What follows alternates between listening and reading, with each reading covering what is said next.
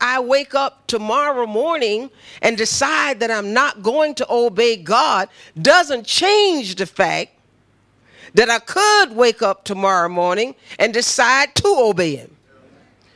Hello. And it doesn't change the fact that God created me perfect in salvation. In salvation, I am a perfect creature.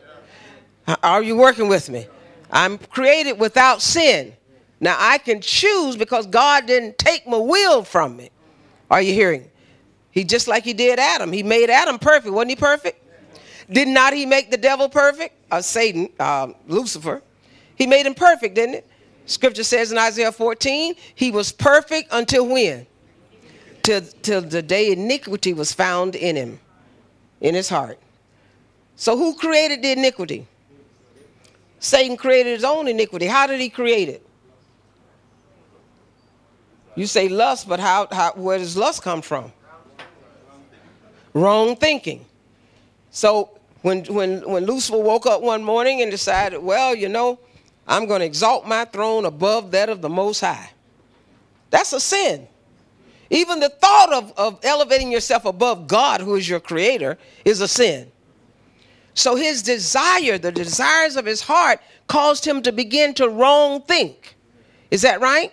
He began to think wrong, and so therefore he did wrong. Are you working with me? Same thing is true with us. If God created Lucifer perfect, if God created Adam perfect, what does that mean? Now watch God. Watch God now. Watch God. God creates a man. Adam was a living soul. He was not a quickening spirit. He was a living soul. Is that right? So he wasn't full of the Holy Ghost like we're supposed to be, right? But God said to this man that was a living soul, this man that the scriptures declares was a natural man, God says to this natural man, there's a tree over there. You can eat from all of the trees except that one. You can touch all of the trees, eat of them, but don't touch that tree of the knowledge of good and evil. Don't touch it. He said, now, Adam, the day you touch it, you shall surely die. Is that right? So God expected Adam to get up every day of his life and walk by that tree and not touch it. And as long as he didn't touch it, he was perfect. Come on. Hello. As long as if he walked by there and just didn't even pay it any attention. Now, the Bible says Adam was not deceived. So that means that he was fully cognizant of everything he did. Eve was the one that was caught in the transgression. What does that mean? That means that when the serpent began to speak to her, she got caught, emotionally caught inside of what he said. She desired when he said, God knows that if you eat of this tree, you'll be like him. Well, that was appealing. What was so appealing about that? Because notice what he said. He said, God knows that the day that you eat of this tree, you'll be like gods, like the gods. What was he talking about? What was he talking about? He was telling her that she'd be like the angels. If she ate of that tree, she would be wise like them, and she would be able to escape the limitations of the flesh. Come on, are you hearing God? She would be able to escape the limitations of her flesh. So she ate. She was deceived. She ate. And then she offered something to Adam. Now the Bible says he wasn't deceived. So what caused him to eat? Was there something in Adam when God created him? Was there something in him that forced him to eat? No. If he wasn't, and he wasn't tricked, he wasn't beguiled, he wasn't deceived. According to Paul, he wasn't deceived. So what caused him to eat? Choice. What was his choice? He made a conscious decision to do what? Disobey God. Here is a perfect man. Perfect, has no enemies. Can you imagine being in a world where you have no enemies? None?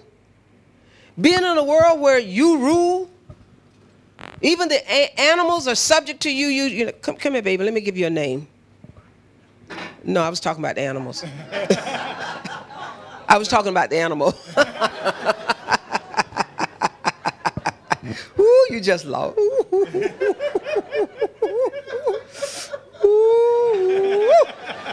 You lost your coupons. Glory to God.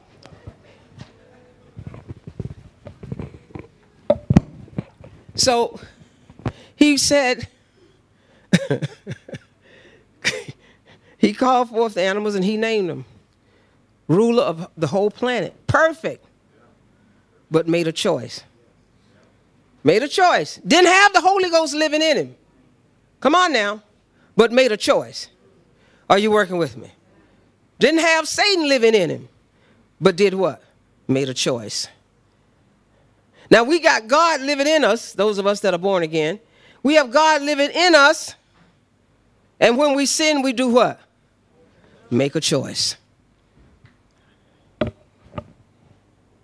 Are you hearing God? Are you hearing him? Praise you, Jesus. All right. Let's go a little bit further here.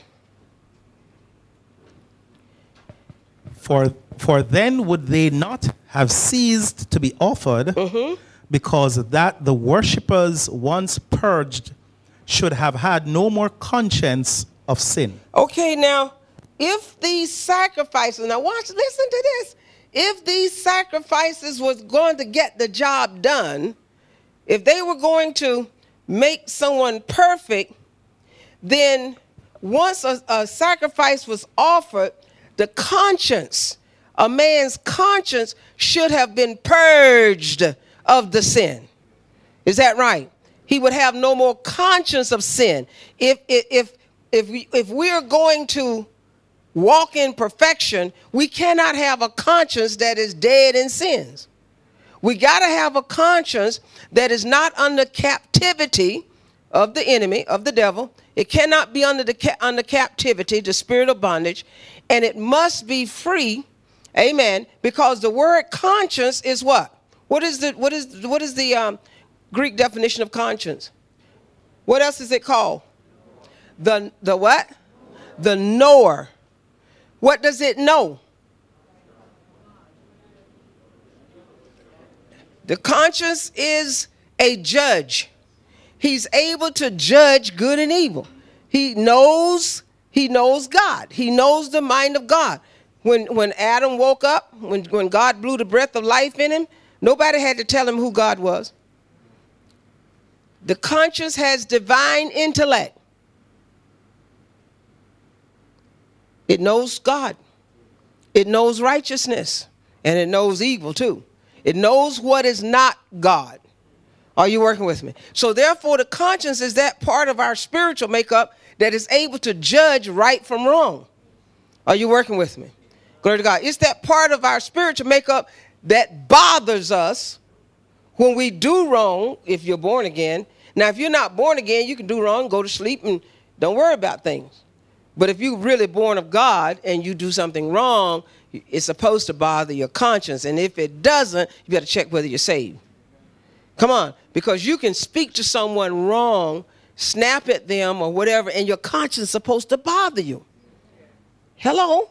But oftentimes we override the conscience because we don't want to humble ourselves. Hello? We don't want to humble ourselves and go back to people that we've offended, knowing that we've offended, because we feel, amen, that humility somehow gives people an advantage over us. When in actuality, humility makes us strong. Are you working with me? All right, so this sacrifice, these animal sacrifices, we got to see the parallel here. These animal sacrifices could not purge the conscience of sin. if a man was going to walk in perfection, he had to have his conscience purged. Why was that necessary? Because when Adam sinned, every man after Adam, man or woman, was born in sin and shaped in iniquity. So we inherited Adam's sin. Is that right? And God deal with seed. As far as God is concerned, all of Adam's children were lost. Didn't matter if they were born 6,000 years ago or yesterday. It's still lost. So if there's going to be any salvation here for mankind, then man has to have a sacrifice that can make him perfect, a sacrifice that can purge his conscience. Now, what he keeps telling us here is that these sacrifices that they made under the law couldn't do that. So that means that God now is, you think maybe God, sending Jesus? You think maybe God sending Jesus could accomplish what the law couldn't do? Hallelujah. Hallelujah. You think maybe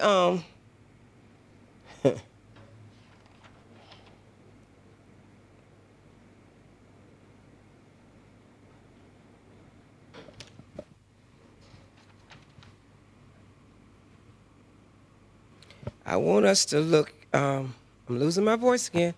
I want us to look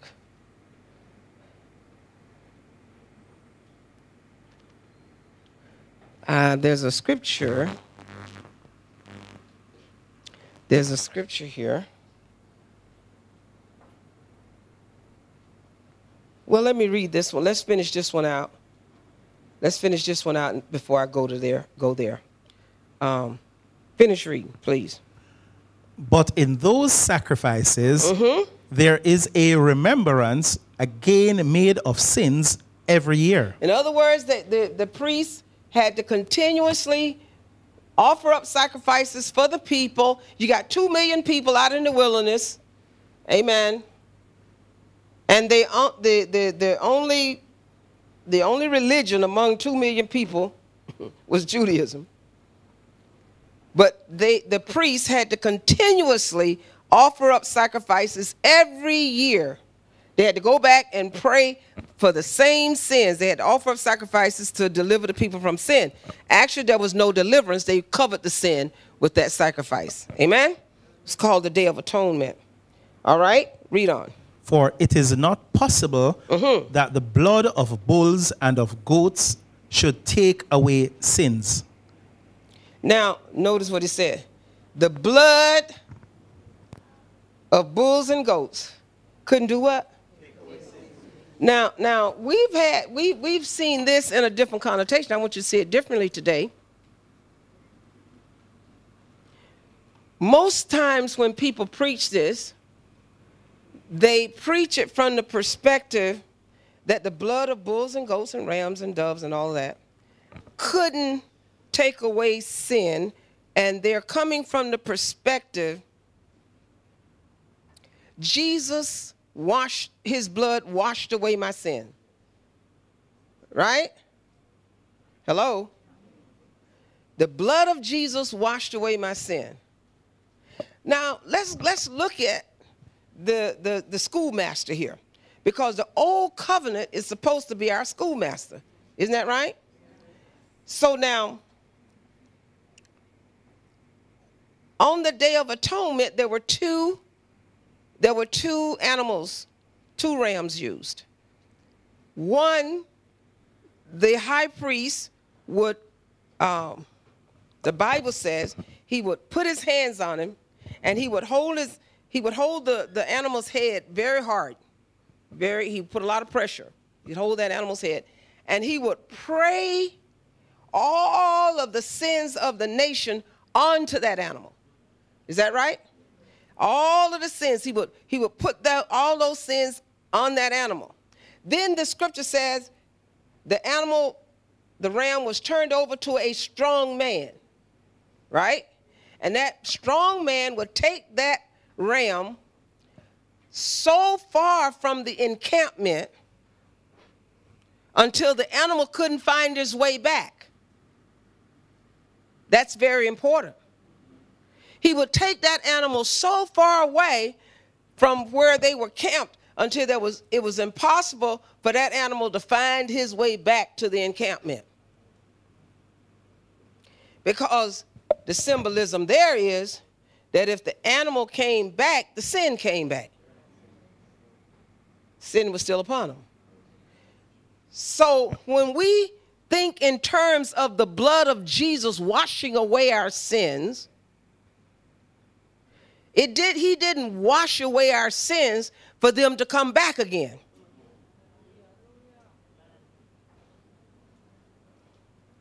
Are you hearing this? Now, somebody pray and ask God to show me how to explain this,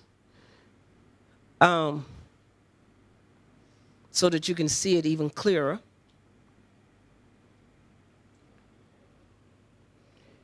When we are born of God,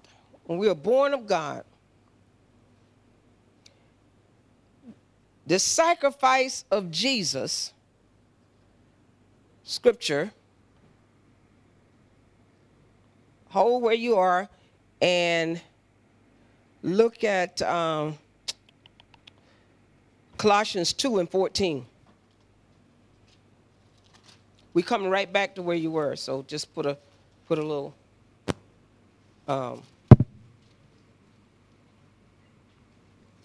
Colossians 2:14. Blotting out the handwriting of ordinances that was against us, which was contrary to us, and took it out of the way, nailing it to his cross. Okay, now, all of the law that was against us, let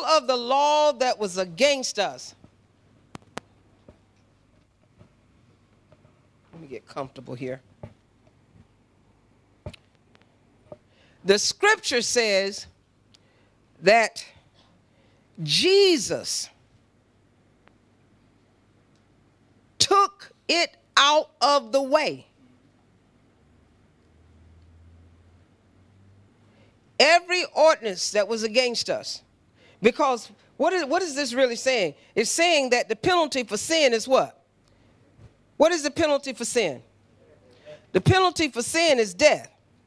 So what he's really saying is all of those that law, the law that we had broken, and all the ordinances that we had broken, that God said, don't do this, don't do that.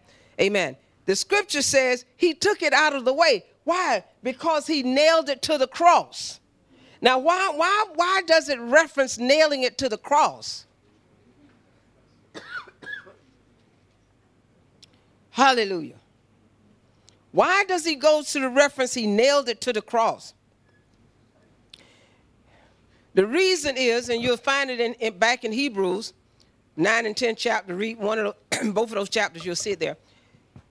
The reason being that we had sin.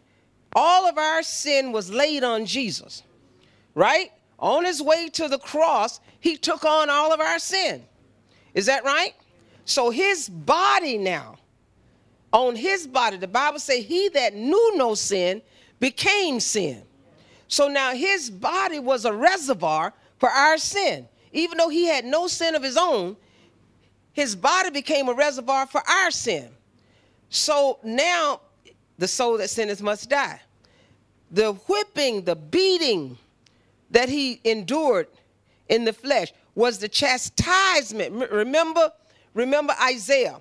Isaiah 53, he says, the chastisement of our peace was upon him. Is that right? In other words, his flesh was chastened so that ours wouldn't have to be. Are you understanding? In other words, he paid the penalty, which was chastisement of the flesh and complete separation from God, because the soul had to go into hell. Is that right? The soul went in, his soul went to hell. He said he knew, according to the Psalm, that my Father will not leave my soul where? In hell. So we know that Jesus' soul went into hell to pay the price so that we wouldn't have to go to hell. Come on, are y'all working with me? Glory to God. But I want to focus on the flesh today. I want you to see how that when the scripture says he nailed it to the cross, all of the sin and the penalty for it was nailed to the cross. Now, how does that affect us? Do you understand the nailing to the cross first? All right. So that body, now you can come.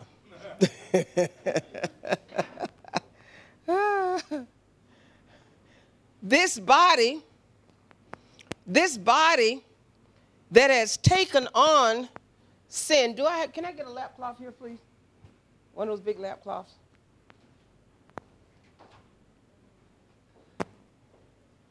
Okay. This body took on the sin. Looks more like a robe of righteousness and royalty here. But he took this now. This is Jesus. He represents Jesus taking on our sin. So the sin that we committed now was placed where? In his body. Placed on his body. Right? Now, the law said he that commits sin must die. Right? So what did Jesus do? We're talking atonement here. Jesus died for everybody on the planet. He didn't just die for those of us who are saved today. He died for everybody. Come on, are you hearing God? He died for every man and every woman. Jesus died. Are you hearing God? But now, in order for you to be a partaker, in order for you to be a partaker of this sacrifice, you got to believe on him, and you got to accept him. Is that right? That's what makes you a partaker of this salvation that Jesus wrought for us. So he takes on the sin, and now the sin is in his body, and the law is against him. The Bible said that he humbled himself all the way to death. He humbled himself. He submitted to death. Now that's got to be something, because in him was the Holy Ghost, and the Holy Ghost is the Spirit of life. That's why they couldn't kill this flesh. They couldn't kill this man. Jesus had to give up the ghost. He said, no man can take my life. I got to give it up. Come on. As long as the Holy Ghost was in this body, it couldn't die. Are you hearing God? It could not die. But so the ordinances that were against it, the sin that was in it, all of it got nailed to the cross. All of it got nailed to the cross. Right? Soul goes into hell, stays in the hell 3 days and nights until God is satisfied. Body goes down, lays in the tomb. This body is taken off the cross and put in the tomb. Now, after God is satisfied, what happens? God raises the body back up. Right? He raises the body back up. No sin. Right? Raises Jesus up. Are you hearing God? Now, I want you to connect the dots. Raises Jesus up. So, the Bible says in Psalm 2 that he was born again. Right? So that means that he was born once through Mary. He died, and he was born again. Now, why did he have to be born again? Because he died the death of a sinner. Come on, somebody. He died the death of a sinner. And so now God raises that body up. Now, the Bible says God raised him from the dead. And he said the same spirit that raised Christ from the dead shall quicken your mortal body. Isn't that what it says? Ooh, that's a good scripture. We're going to have to deal with that. Amen. So now, that tells us, though, what raised this body up. It was the Holy Ghost. right? The Holy Ghost raised this body up. So now, here Jesus has the Holy Ghost in him again. He's got the Holy Ghost in him. He has lived a life for 33 and a half years and didn't sin. He has been nailed to the cross for the chastisement of our sin. He has gone into hell and was tormented for 3 days and nights, paying the penalty for our sin, and then was resurrected by the Father. Man, what an adventure. Now, what does that have to do with us, though? Hallelujah. Now watch this. Let's see which scripture I want to use first here. Jesus having the Holy Ghost in him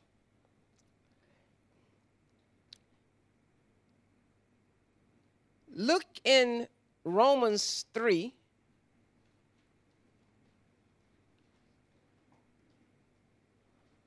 Get Romans 3 and 8.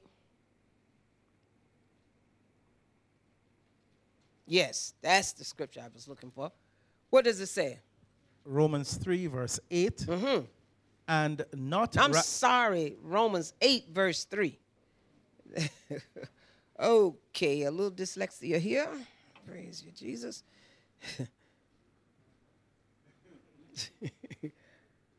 Romans 8 and 3. Uh-huh. For what the law could not do... For what the law couldn't do. Wasn't that what we were talking about?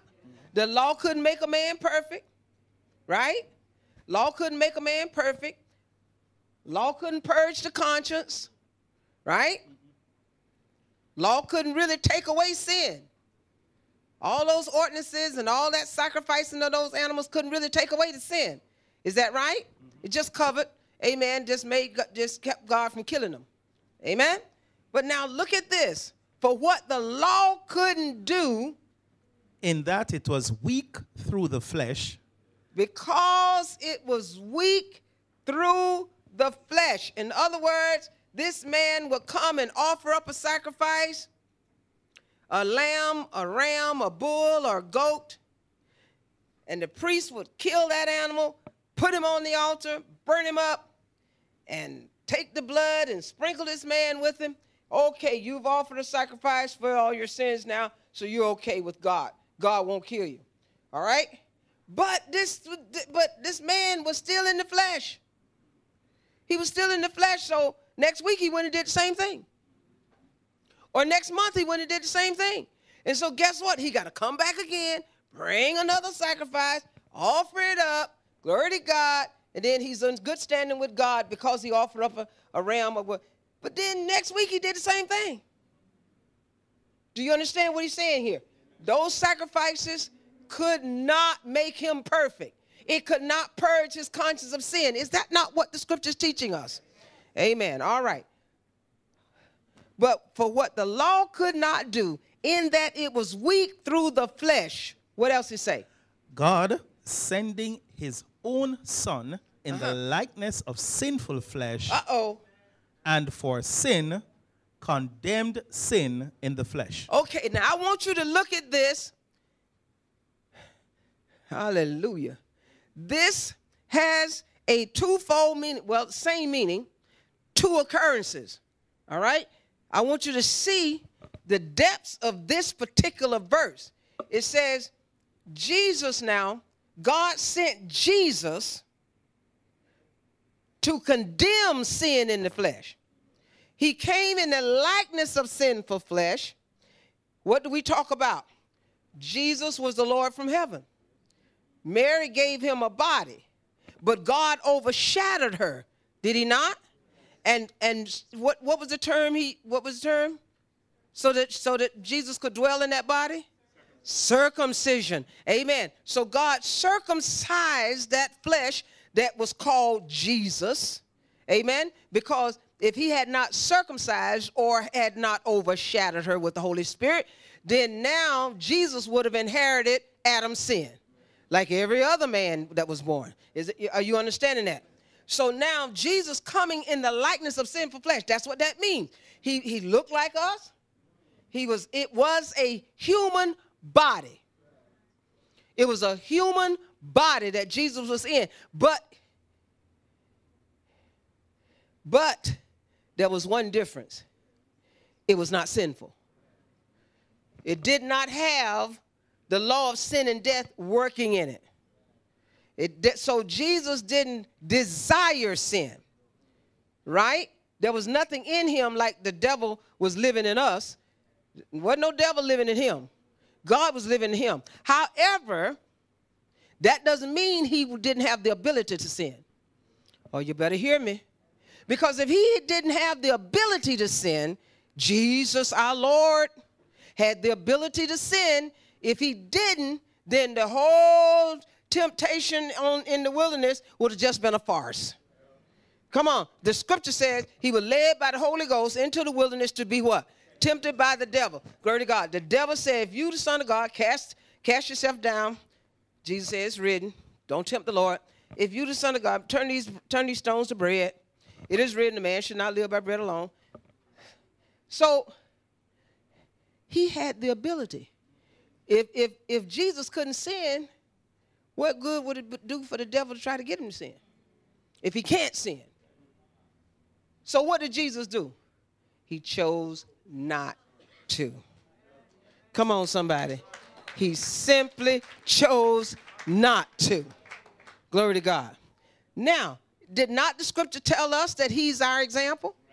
All right, and I need you to see something. I need you to see that Jesus is our example in every aspect of the word example, okay? So now here, he walks around 33 and a half years in a body that didn't have no spirit of iniquity in it, no law of sin and death working in it, no motions of sin that was causing his members to lust with evil concupiscence. None of that was going on in that flesh. So, of course, now, when he was resurrected, same thing is true, right? So now, we look at this man. He looks human because the body was human, right? The body was human. But it was in the likeness of sinful flesh. It wasn't sinful. That's the only difference.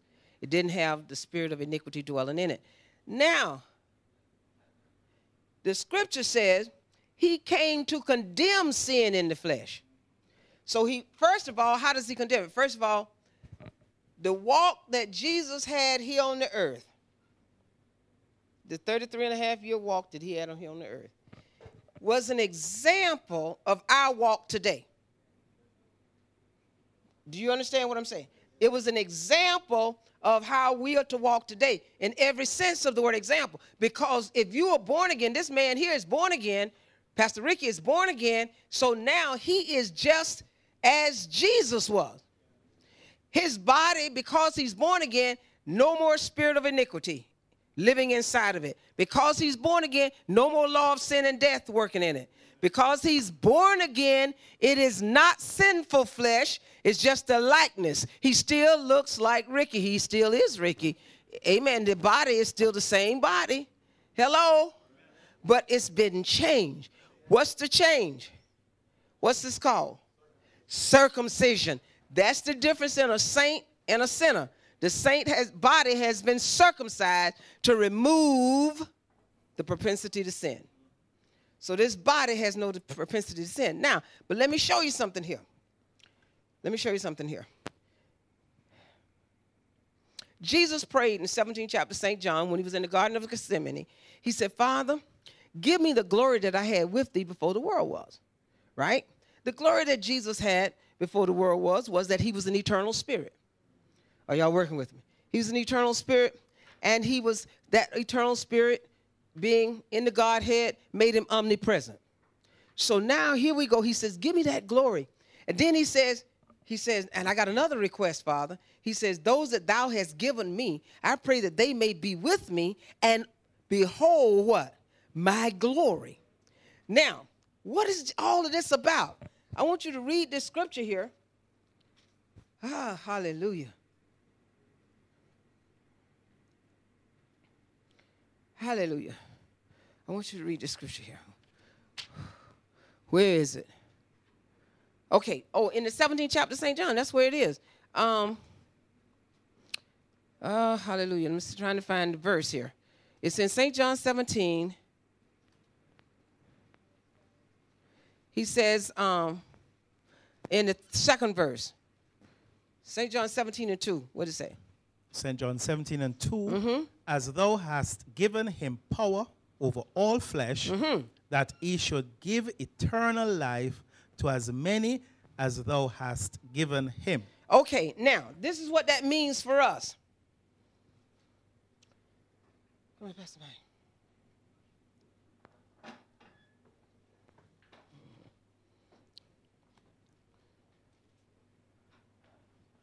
I need an ethnic person here.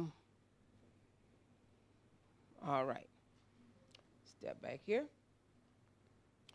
Notice Jesus says, Father, now he is praying a prophetic prayer. Are you hearing God? He's praying a prophetic prayer. He's praying as if this has already happened. One thing about it, the will of God is already determined. So he's praying according to the will of God. Amen? Praying according to his assignment. So he says now, all right, because give me the glory that I had with you. I want to be that spirit. And I want the people that you gave me to be with me so that they can behold my glory. Now watch this here. He says now, because you have given me power over all flesh. This is what I want us to understand. I want to make this point today and make sure I make it. All right? You've given me power over all flesh. What it got to do with the cost of eggs? He's saying, put it in the context. It says, as thou hast given me power over all flesh, that he should give eternal life to as many as thou hast given to him. Now, this is what he's saying. I have power over all flesh. This is how it relates to us. I died for the entire world. I died for the Chinese. I died for the India. What are you? Which one are you?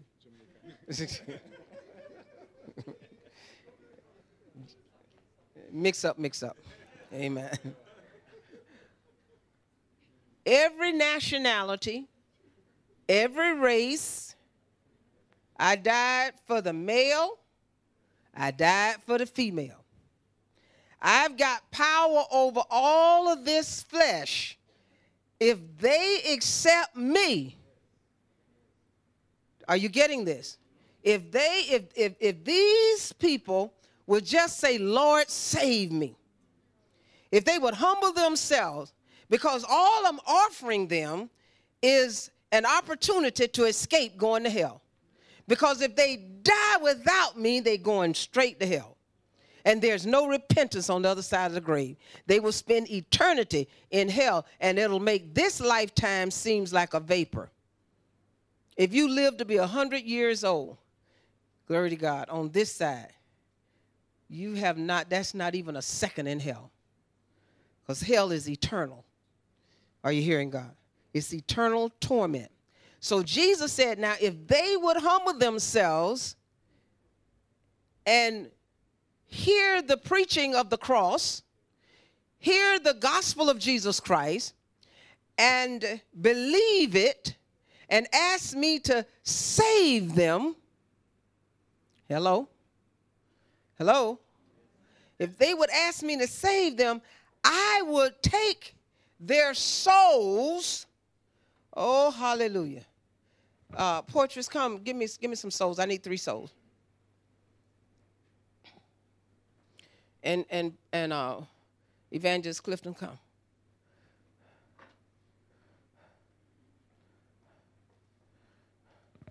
which each one of you stand behind each one of them. Now, Brother Clifton, you got blessed today. You're going to be the Holy Ghost. You're going to be Jesus. All right? Now, the people that's standing behind these people, let's say that's their soul. Okay? That's their soul. Now, and let's do this. Give me a young man. Yes, sir, please. I need one more. Come on, Xavier. Oh, I just recognized who you were. Okay. Now, all three of these, even though they look very different, let's just pretend that they all look just alike. And they're Jesus. This is Jesus, right? Each one of them is Jesus. Hello? Do I have a church here? All right. So each one of them is Jesus, even though they look different. Amen. Let's just pretend that they all are the same person. Okay? So this is the soul. Each one of these people in the back here is the soul of the man and a woman in front. Right? So now when a person cries out to be saved, what gets saved? What gets saved? What gets saved? All right, so save me, Jesus. Save my soul. I don't want to go to hell. What's going to hell? Not the body. Body going back to the dust. What's going to hell? The soul, with all its memories, all its feelings, all its emotions going into hell. So now, when Jesus answers their prayer, Jesus takes the soul out of the body and put it where? In the Holy Ghost. Come on.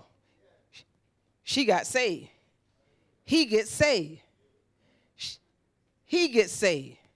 So now their soul is hidden in Christ. Right? Hello? To be what? Preserved. To be preserved. So now when the soul is in Christ, watch this. When the soul leaves the body is what?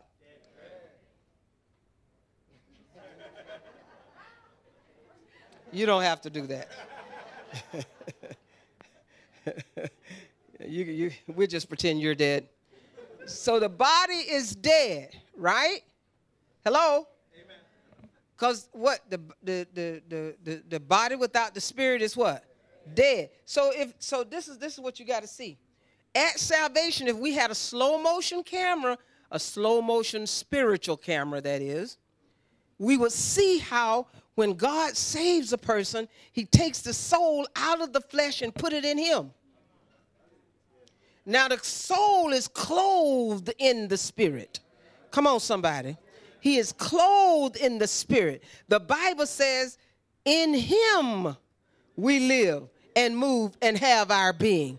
The Bible says that we are hidden in Christ. Right?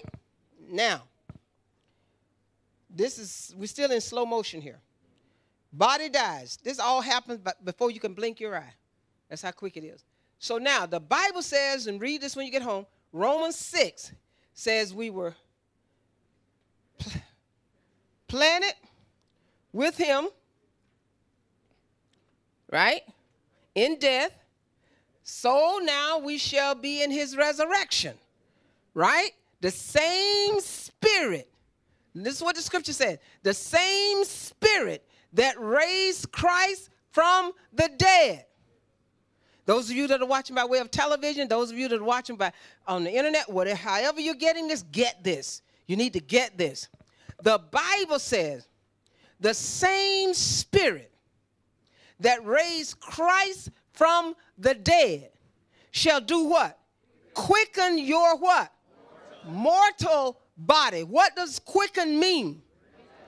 To bring alive. So now, Jesus now raises this body up. Jesus raises that body. Jesus raises this body. Now notice what he says. I've got power over all this flesh. Are you seeing this? I've got power over all flesh. So what is he saying? He's saying, I got the power over this flesh. I got the power over it. Why do I have the power over it? Because I'm in it. I'm in this flesh. 1 John 3. 1 John 3 and 8. 1 John. What does it say? 1 John 3 and 8. He that committeth sin is of the devil. All right, now, notice this is what he mean by that. This is what he mean. Before Jesus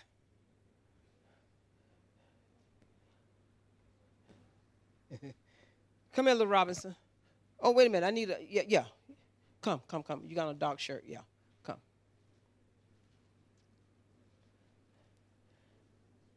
You got to be the devil. He that committed sin is of the devil. That meant before she met Jesus, guess who was living in her? Satan was living in us. Are you getting this? Satan was living in this body. So she didn't do anything but what? Commit sin.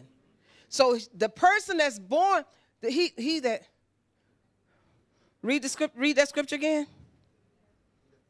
He that committed sin is of the devil. Is of the devil. Mean that the devil belongs to, amen, this person belongs to the devil. Jesus said, you are of your what? The devil is our father. If we don't know God, then the devil is our daddy, and he lives inside of us. He lived inside of us, remember, before we met the Lord. Is that not true? So the scripture is saying that if you're committing sin, this body is committing sin, it's because this thing lives in this body, and it's causing what? The motions of sin is working where? In its what? Members.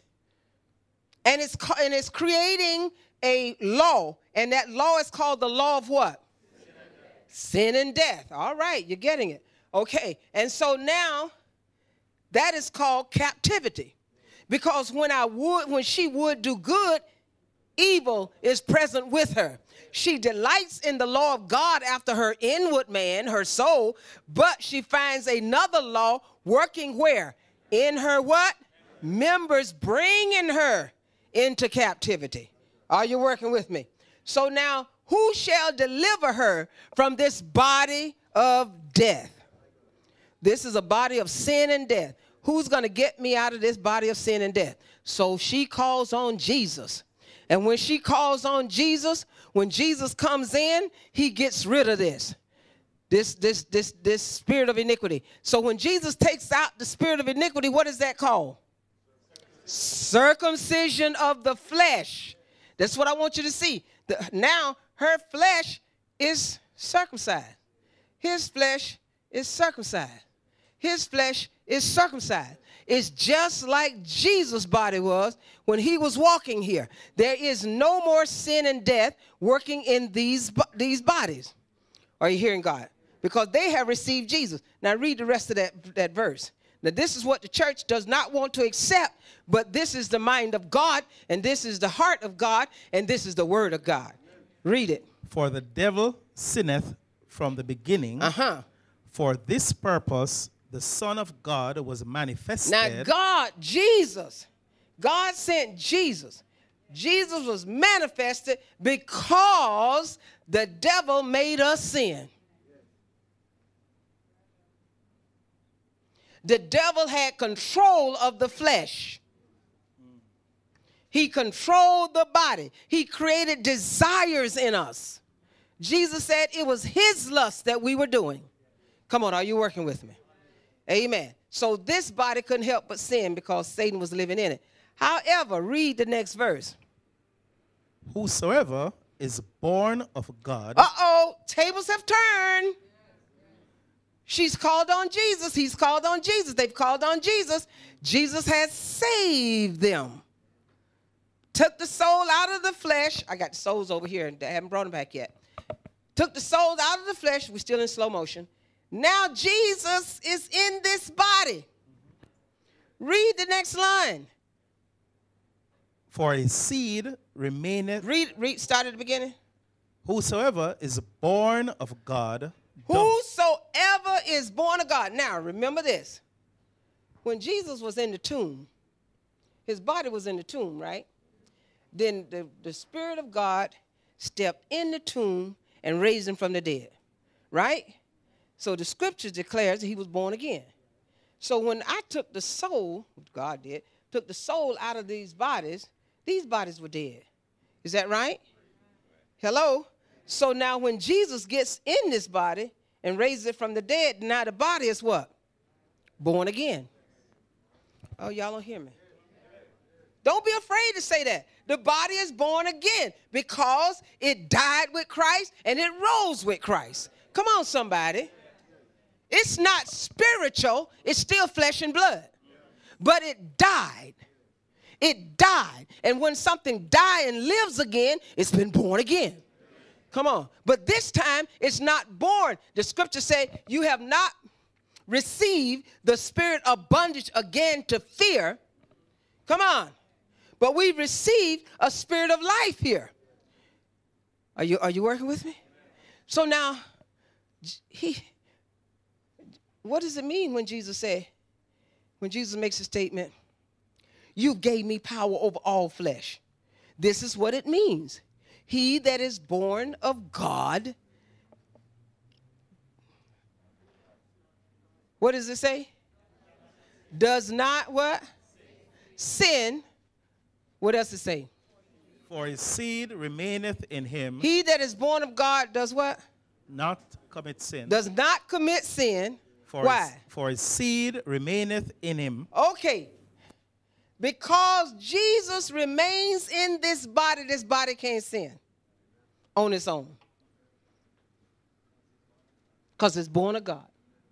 So Jesus said, I've taken over the flesh now. I got power over the flesh. Don't tell me your body made you do it. That's what he's saying. You can no longer tell me, oh, if it wasn't for this body, if it wasn't for this flesh, I could really live holy. He said, my seed, if you're born again. Now, if you're not born again, you don't have this power. Glory to God. But he said, if you're born again, his seed is going to remain in the flesh.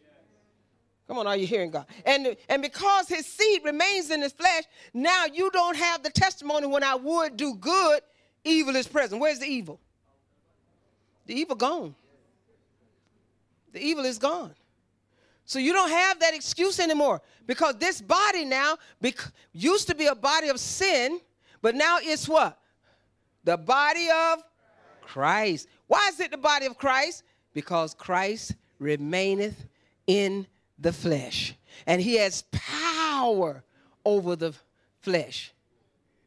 You know what that means? Power over the flesh? That means glory to God. I tell you what it means. Look in Romans 8. Whew, my time about up. Two more minutes. Give me 2-3 minutes. Amen. Romans 8:1. There is therefore now no condemnation. Glory to God. Before I go there, where's the soul?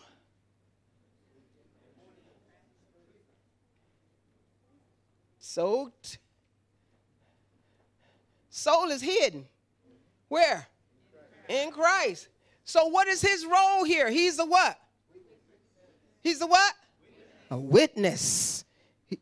He's a witness. What is he witnessing? He's witnessing what Jesus is doing through the flesh. Now watch this here. Watch this here. This right here is going to bless all of us because he said, I got power over all flesh. But did I just take you to a scripture? There's therefore now no condemnation for those who walk not after the flesh, but after the Spirit. For For the law For the law of of the Spirit of life in has- Christ Jesus has made us. hath made me free from From- the law of sin and death. So you are free. Miss Soul, you free.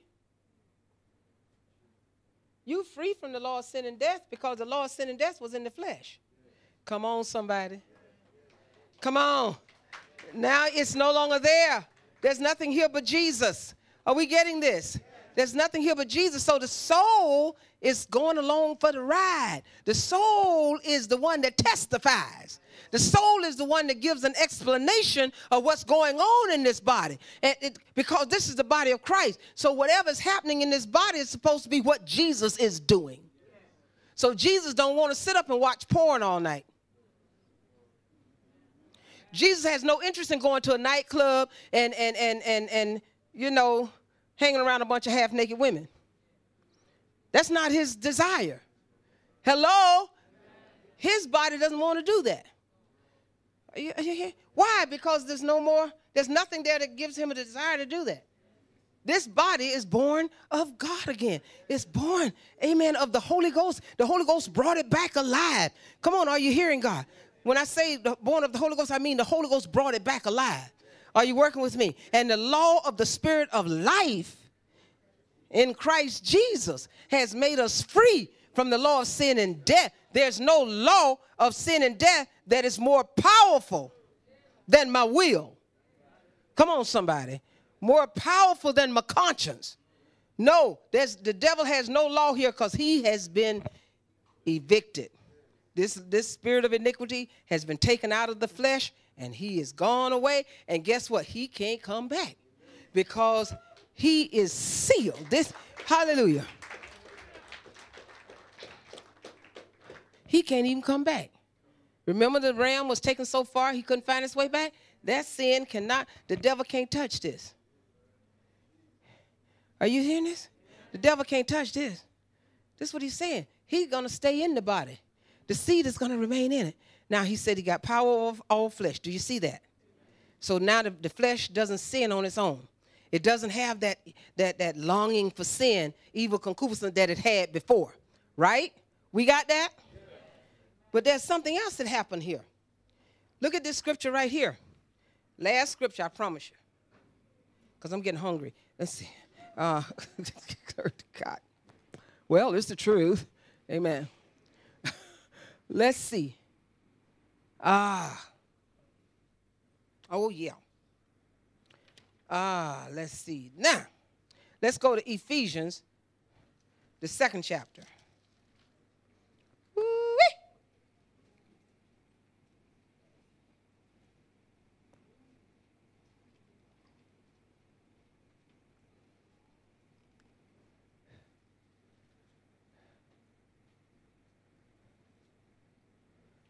Okay, now, let's go to the 5th chapter first. Ephesians 5. Let's go there first. And, whew,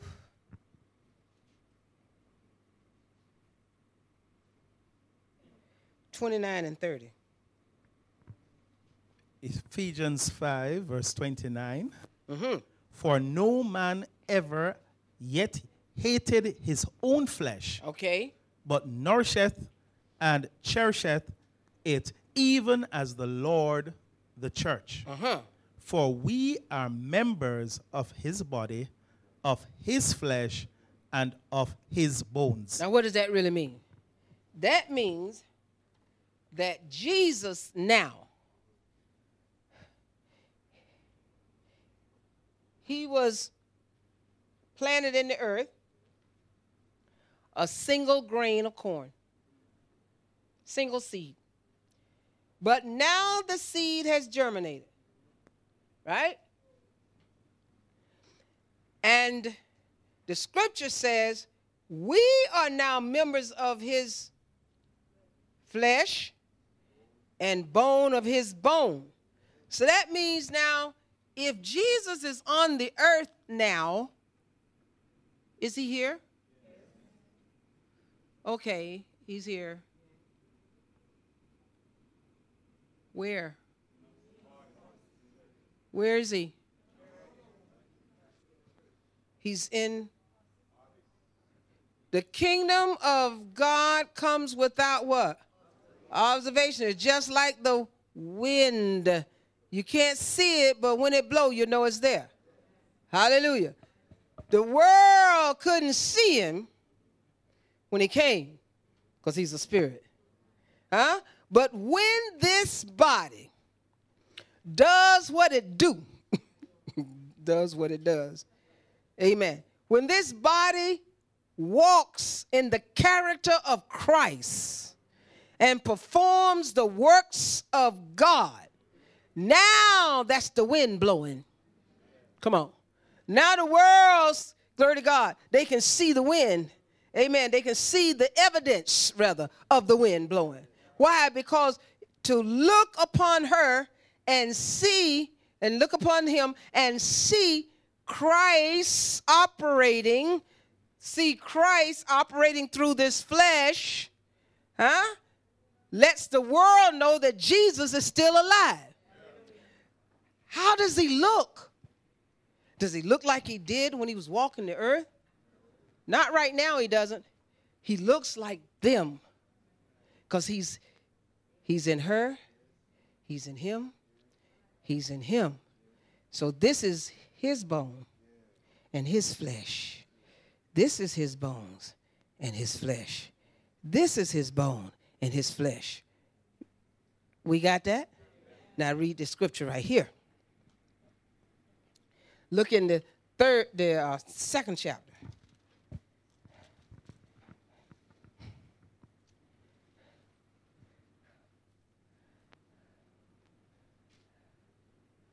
Hallelujah.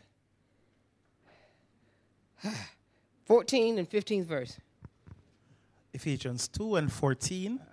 For he is our peace, who hath made both one, and hath broken down the middle wall of partition between us. Okay, talking about the Jew and the Gentile. Middle wall of partition. What separated the Jew from the Gentile?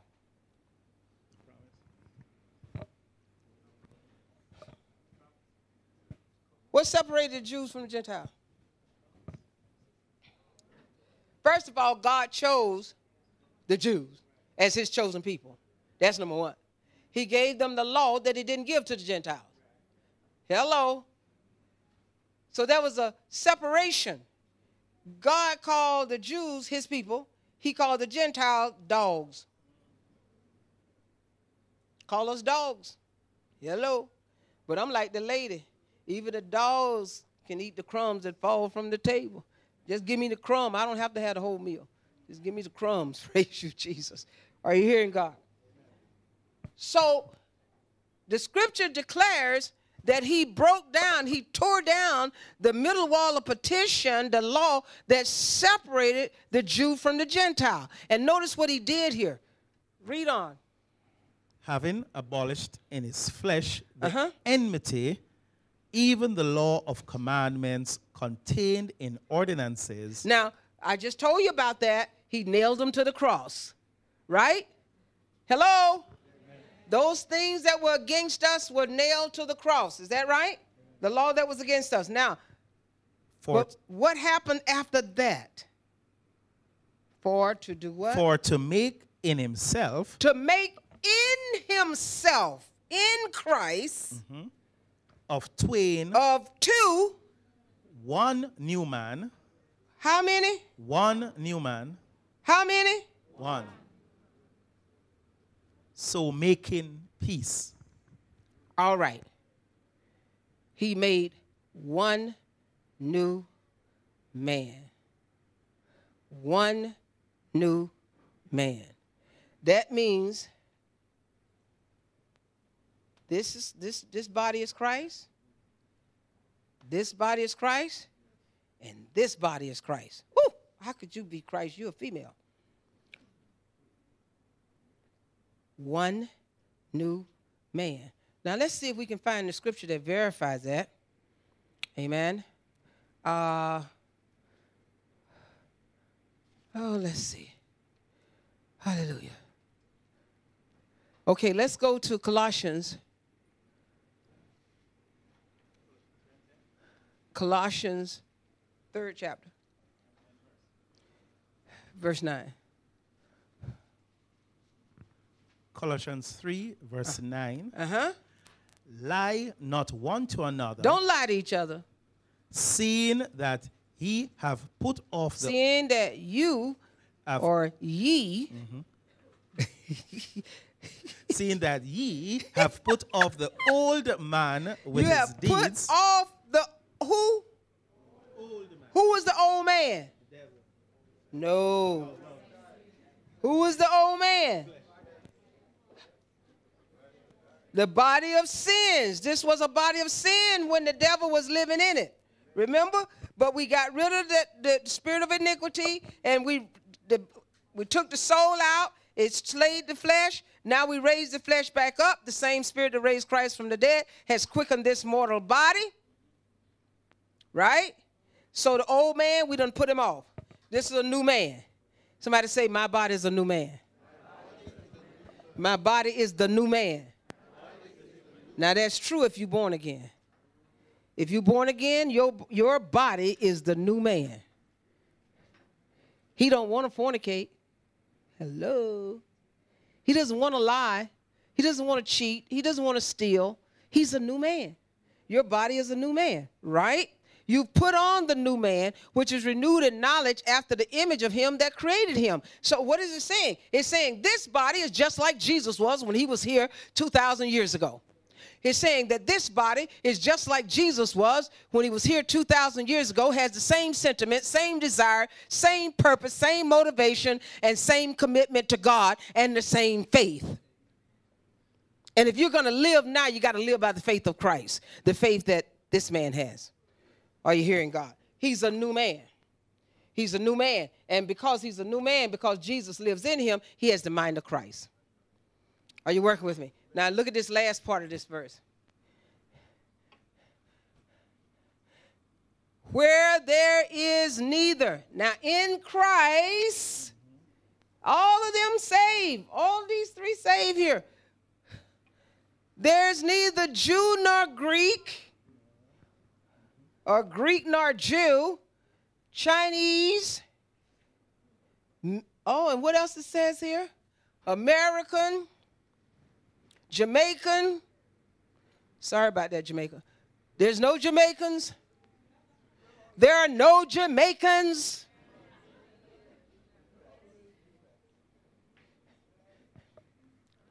Lord, we need to say that again. There are no Jamaicans in Christ. There are no Americans in Christ. No Japanese, no Chinese, no Vietnamese, no kind of ease. In Christ Jesus. There's neither Jew nor Greek, or Greek nor Jew. There's neither circumcision nor uncircumcision. What is he talking about? He's saying the Jews were circumcised and the Gentiles were not. He said, but in Christ it does not matter. If you have not been circumcised, it's okay. There's neither barbarian nor Scythian. There's no bond nor free. But Christ is all and in all. Woo-wee.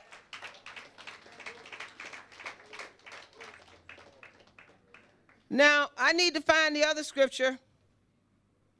This talks about the male and the female. We need to get that on here. Glory to God. Somebody give me that scripture right quick. You scholars out there, I know you guys know.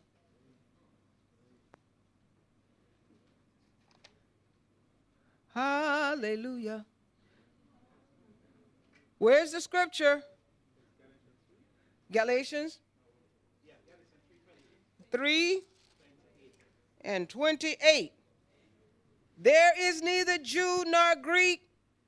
There is neither bond nor free. There is neither... Oh, wait a minute. Say it again. Say it again. Say it loud.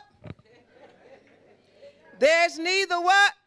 Male nor female. So that means that if Christ wants to use you to preach the gospel, he can.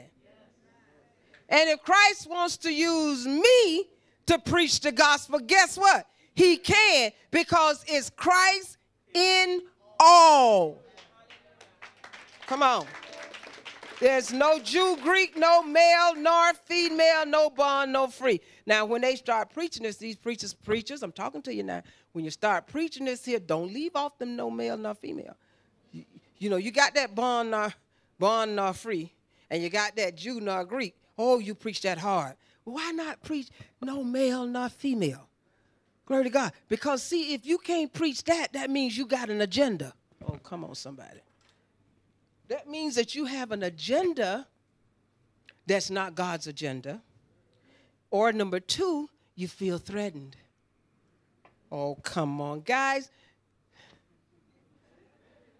It's, you know, you don't have to be threatened by real women ministers of God.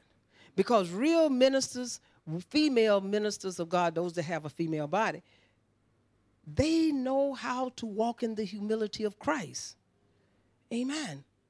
Glory to God. They know how to walk in that humility of Christ. But to say that God cannot use them as well as he uses the male factor is an insult to salvation. It's an insult to the scripture, because God did not make that distinction. He said each one of us that are born again are just Christ. Christ is all and in all. Clap your hands and tell him thank you.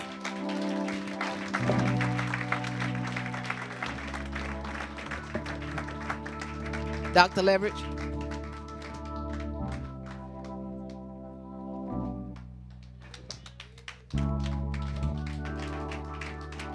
Hallelujah. My soul just feel like praising Jesus right about now. So my soul doth magnify the Lord, and my spirit just feel like praising his name right about now, because of my understanding of what he's done for me and what he's done in me. Hallelujah. Hallelujah. Hallelujah. We don't have to sin. Christ lives in us, and we are his temple. This body is his temple. I just thank God for what he's done in our lives. I just thank God for how he's speaking to us. I just thank God for his goodness and his mercy and his grace. Hallelujah. I thank him for his patience, his gentleness, his long suffering. He suffered long with me, even after I had the Holy Ghost, but he brought me to a point of understanding. Hallelujah. I just love the Lord today. Hallelujah. Can we just stand on our feet? Stand on our feet and just give the Lord the best praise you can find right about now. Let your soul know how much you appreciate him. Let your soul roar towards heaven. Hallelujah. And give him praise. Give him glory. Hallelujah. Hallelujah. Hallelujah. Yes, Jesus. Hallelujah. Hallelujah. I love the Lord. I thank him and I praise him. I praise him that he's a holy God. I praise him that he has holy children. Hallelujah. I praise him that the way of holiness is not difficult. I praise him that I'm a witness. Hallelujah. Hallelujah. I'm a witness. Hallelujah. Of the Holy Ghost. Of the work that was done and the work that he's doing. Hallelujah. Hallelujah. Glory to God. Hallelujah.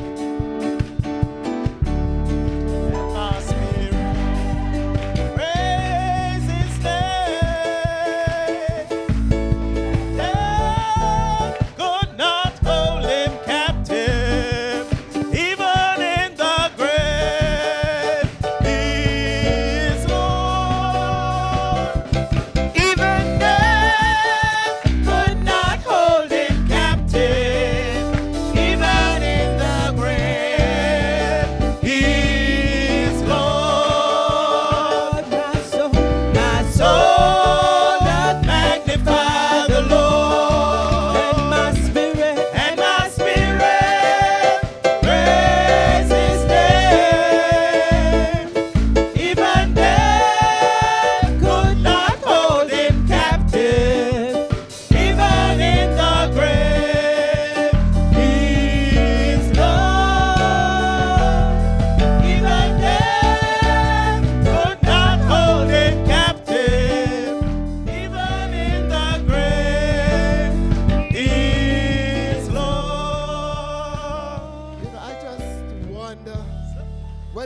there is a soul in this house. Hallelujah. Hallelujah. A soul in this house that heard this message, has not gotten it yet, and say, I want that. I want the Holy Ghost. My soul is longing for that.